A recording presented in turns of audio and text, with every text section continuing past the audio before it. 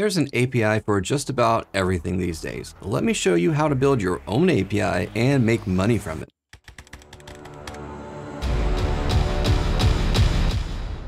Before we get started, maybe you're not sure what an API is, so let me quickly explain it. API stands for Application Programming Interface. It enables applications to talk to each other. The best way to explain it is by giving you an example. YouTube has an API. The API allows me to interact with YouTube from another application. I can retrieve channel or video information from YouTube. I can even upload a new video from my application to YouTube using their API to bridge the gap between the applications. There are 4 steps to creating and selling an API. First, come up with an idea. Second, build it. Third, host it. And 4, sell it. The first step is the hardest. You need to come up with an API that solves a real-world problem. Now, usually APIs are built by developers to solve an issue that they personally are facing, and it just happens to solve issues for other developers as well, so they sell it. Building, hosting, and selling the API, that's the easy part. For this video, I'm going to build a very basic API just to give you an example to see how the process works. I'm going to build an API that allows you to play rock, paper, scissors with the API. Now, you could incorporate this API into a real rock, paper, scissors game by building out the front end. Now, to build this, we're going to use JavaScript and Cloudflare workers. This will allow us to host the API for free, but only because the API is so simple. Cloudflare workers are very easy to get set up. Now, you will need the CLI tool Wrangler installed. If you don't have it installed already in your terminal, just run npm i-g for global at cloudflare/wrangler, and then run wrangler login to log into your account. Now, you will need a free Cloudflare account. Just go to cloudflare.com to sign up. Now, I'm going to open up my terminal in my project directory and run wrangler generate rock, paper, scissors, and then I'm going to open this up in VS Code. Now, in the wrangler.toml file, you will need to add your account ID, which you can find in the Cloudflare workers dashboard. This ID is not secret since this will not work if you're not properly logged in. Now we'll build out the actual API, and it's just going to take a few lines of code. Right, so in our index.js, we have a basic hello world example for our Cloudflare workers. So we're going to add to this. We're going to start out with our choices definition. So this is going to define our choices along with which choice beats which. So this is just an array of objects. We have paper, which beats rock, scissors, which beats paper, and rock, which beats scissors. We already have our event listener here, which has our handle request event. Let's just get rid of this comment to clean things up. So here's our handle request. So the first thing that we're going to do here, we're going to get a search parameter, which is going to be passed to the API. So when we call the API from our client, we are going to give the API the user's choice by passing it in a search parameter. So for example, we would do myapi.com $choice equals rock. And so that is how we would pass in our search parameter to our API. So that search parameter is going to be choice. So we're going to request choice from our search parameters.get choice. And then next we need to get our choice from our choices definition. So we're going to define our user choice by finding it in our choices definition up here at the top. So we're going to find our choice that where the name equals request choice. So now we know the choice name and also what it beats. So we're going to use this response and return to the client the results. So instead of returning hello worker, we're going to return a get results function that passes the user choice and then a random choice. All right, so we're going to define these functions in just a second here. We also are going to return, instead of text plain, we're going to return application JSON. Now, because we are returning JSON, we're going to have to stringify this. So we'll say JSON.stringify, and then just wrap this. All right, so now let's look at this getRandom function. So this is going to return a random choice from the worker or from the AI. So we'll define that right here. It's going to be a function getRandom, And so first we need to get a random number, right? So we're going to say random equals math.floor, math.random, and then multiply it by choices.length. So that is going to give us a random number between 0 and 2, right? So there's 3 choices here, 0, 1, 2. So then we're just going to return choices and then the random index. So that was pretty simple. So next let's look at the getResults function. So in the getResults, we're passing in here an array of the 2 choices. The first choice is the user's choice, and the second choice is the AI's choice. So let's define that function here. We'll say function getResults. And in here, we'll have our choices. Now this is going to be an array. So the first thing that we're going to do is find out if the user wins by using a function isWinner and passing in our choices. While we're here, let's just go ahead and define this simple function. We'll go down here and we'll say function isWinner. And we're passing in here our choices. And in here, we're just going to return choices, index of 0, so the first choice. And we're going to see if it beats choices with the index of 1, name. So passing in here, and we're just looking to see if the first choice beats the second choice. We know that the first choice right now is the user. So we're seeing if the user beats the AI. Now we need to find out if the AI beats the user. We'll say AI wins is equal to isWinner. And now we need to reverse the array, right?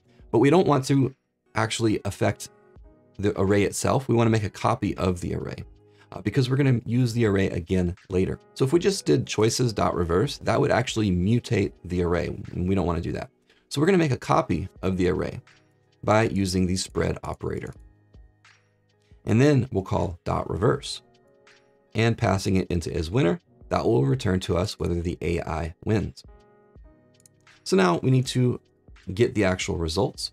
So we'll say that result is going to equal a ternary operator. It's actually a combo ternary operator. So we're going to say if the user wins, we're going to return you won. Or if the AI wins, we're going to return you lose. Or if neither of those are true, we're going to return draw. So next, let's bundle this all up into a nice little object.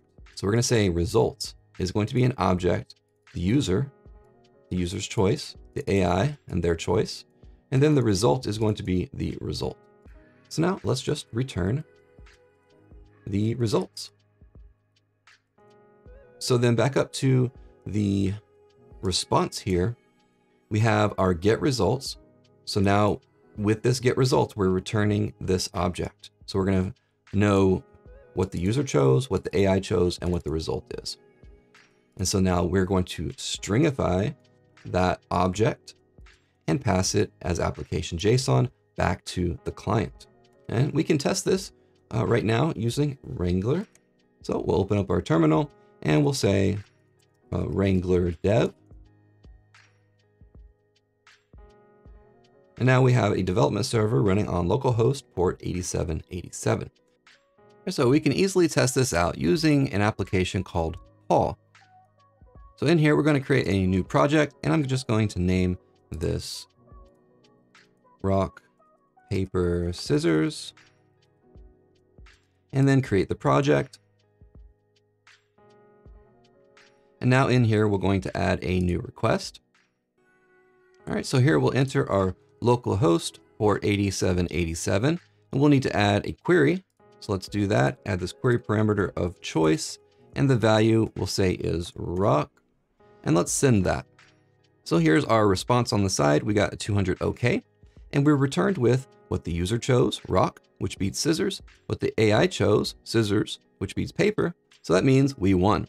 Now, if we hit send again, we'll get a new response. This time we chose rock, the AI chose rock, so it was a draw.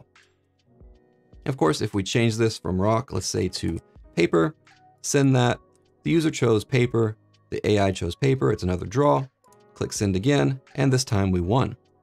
Now, since we built this out using Cloudflare workers, we can easily host our API, and even for free, since it's so simple. unless we get a crazy amount of traffic, of course. To deploy this API, all we have to do is run wrangler publish, and that's it. So let's test this out from paw using our new deployed URL. So that's rockpaperscissors.codestacker.workers.dev, and we still have our choice. We'll leave it at paper and click send. So it's still working. This time we chose paper, the AI chose scissors, so we lost. If we click send again, this time we won. Now it's time to sell our API and start raking in the cash. To sell our API, we're going to use the sponsor of this video, the Rapid API Hub. You can sign up for free and post your API very easily. There's a link in the description below. All right, so once you've signed up, go to My APIs, and then we're going to add a new API. So we're going to name this Rock, Paper, Scissors, and then a short description. We'll just say play Rock, Paper, Scissors via API. The category, I guess that would be gaming, and then add API. All right, for a long description, we'll say give a user choice and the API will randomly select an AI choice and respond with the choices and winner. All right, alternatively, you can add a logo, a website, and we've got the category already set. We don't have any terms of use. We'll just hit save there. All right, so now we need to enter our base URL. All right, so we have this handy little guide here, step by step. So base URL is next. We're going to configure that. All right, so that was rockpaperscissors.codestacker.workers.dev. All right, so now we have our base URL. Next, we'll need to add an endpoint. So it's going to be a REST endpoint. So we'll click that. I will name this. This is choice. And then description is going to be user's choice. Alternatively, we can add some documentation, which is always good. So now we have our query parameters. So let's enter that. Our query parameter is choice. It is a string. An example value is rock. And this is required. Okay, so now below this, we have some sample code that we could run to test this out. We can select a different language. Let's just go to JavaScript fetch. And this is what that would look like. So notice here that it is calling a Rapid API instead of our actual API. So this way we can put our API on the marketplace and users don't see the actual endpoint. All right, so let's go ahead and save to test this endpoint and then test the endpoint. And we can see we have some responses here. And here's the response body. So we got our user, which selected rock, AI selected rock, and so it was a draw. So we can see that it is functioning, and we can create an example from this response so that whenever someone is looking at our API in the hub, they can see an example of the response that they might get from our API. All right, let's go ahead and save that.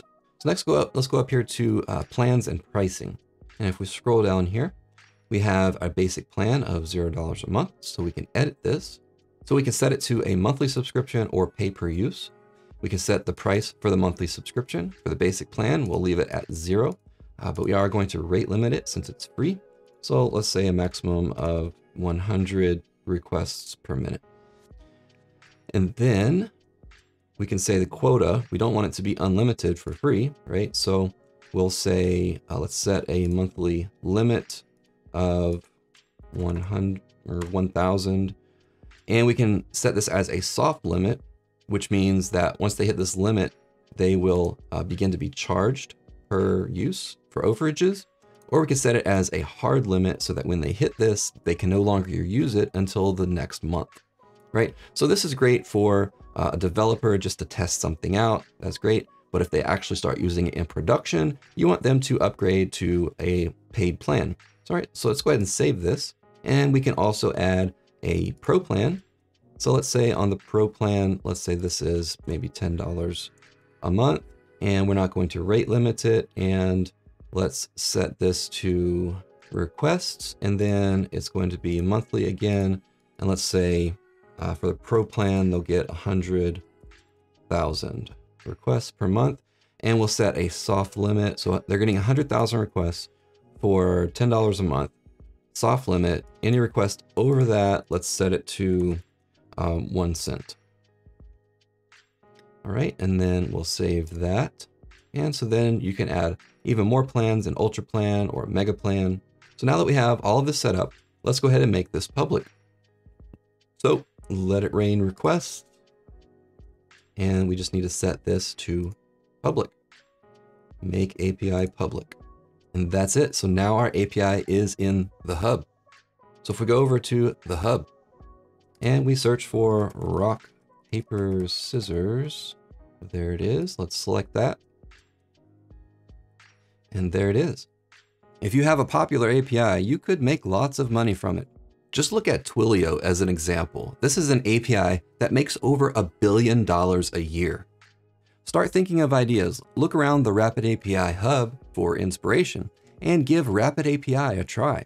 That's going to be it for this video. Like this video to help me out and subscribe if you haven't already for more videos like this.